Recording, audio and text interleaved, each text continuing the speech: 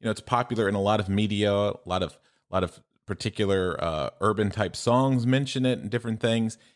What are some of the misconceptions that this has led people to think about BDSM? Yeah.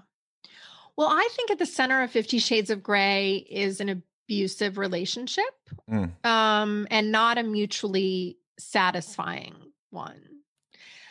So, I think one of the misconceptions is that the bottom or the submissive or the masochist, and you could be all three, you could be two of those, is a kind of doormat and has to do whatever the top or the dominant says they have to do.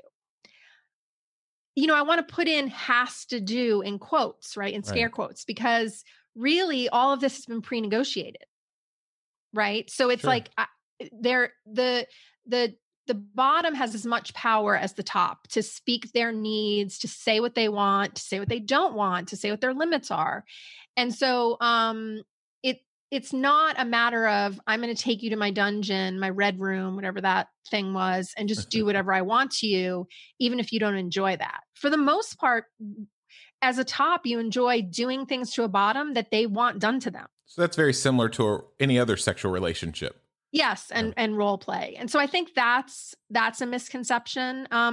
There's also a misconception that people who are wired for BDSM, who do BDSM or BDSM fantasies, are victims or survivors of abuse. Mhm. We've actually got good research on that. Yes. And there is no higher incidence of abuse in people's lives who practice BDSM or don't practice BDSM.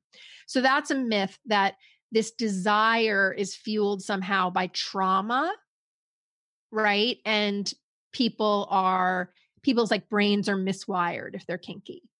I just think of kinky people as, people like what they like, Right, right? right. And they also develop preferences, and then they try new things and see if they like those things too. So you could have liked it from, age 20, or it started to unravel in your life at 45. But it's really just a spectrum of sexuality. And so I don't really I don't put a value judgment on, hey, my favorite thing is blowjobs. And the next person saying, hey, my favorite thing is getting tied up. Right. They're It's all a just their person's desires. preference. It's all a Absolutely. spectrum. Yes. Absolutely. Well, you